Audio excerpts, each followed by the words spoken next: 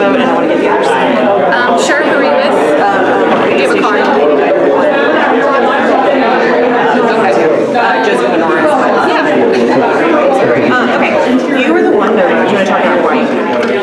I was against filing the lawsuit for Act 317. Let me set this down. I appreciate Dustin McDaniel's comments during the meeting, and while I don't agree with, I get his point of wanting to clarity. But that's the language we approach that I'm saying. Language like fight Act 372, listing co-plaintiffs to cows, which already assumed before our vote today that cows was going to be so that was concerning to me.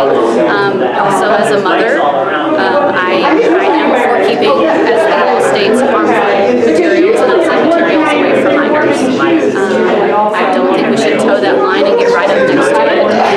The cows, and I think any library would have the facilities to move those, relocate those books should there be any challenge. Because again, it doesn't, as I said in my statements, it does not ban the books. It just relocates them away from minors. There is some court precedent, and there's some debate among the courts about whether relocating is the same thing as banning. There were some courts that ruled. Well, I mean, I remember as a child, I remember as a child going to Hastings, which, rest in peace, it's gone. Playboy had black across the cover. I mean, that's covering up the obscene or moving it out of the purview or the view of minors. So I'm not a constitutional lawyer. I did reread the First Amendment this week several times to make sure I was understanding it correctly. I don't see it doing that, but again, I'm not a lawyer. So. Yeah, I mean, just the library, I don't think they have that open, but there is obscene material. There are books that are marketed towards young adults and in the young adult section that explicitly detail sexual acts and obscene things that I think even the law would find. So I think it's at least worth making sure that we do that children stumble upon it or happening upon it. If I, as a mother, still want my child to be able to read that, if they are interested in a certain topic and they're, to use the term, I can still check that out and they can still have access to it. So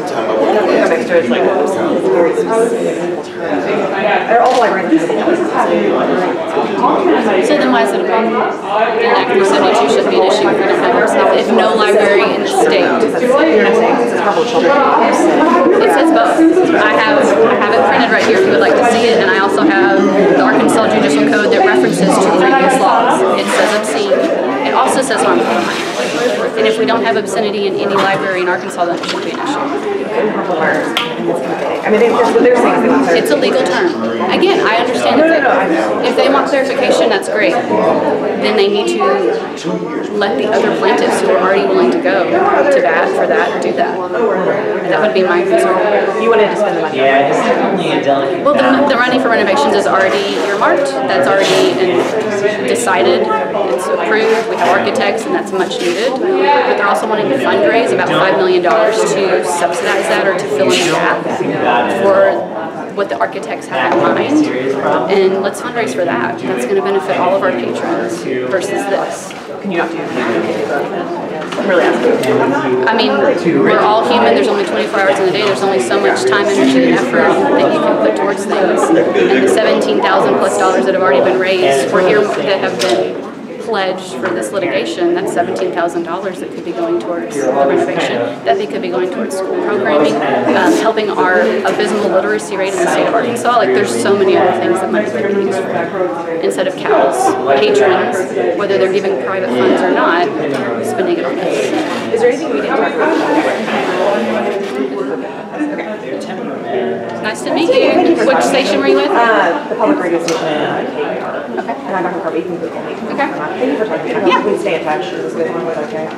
I mean, I'll be here every meeting. I look forward to trying to find both sides to talk to. Okay, no, I appreciate that. I was going to ask, when's the next meeting for this? We have a meeting every month, the fourth Thursday of every month. Fourth Thursday of every month. Okay.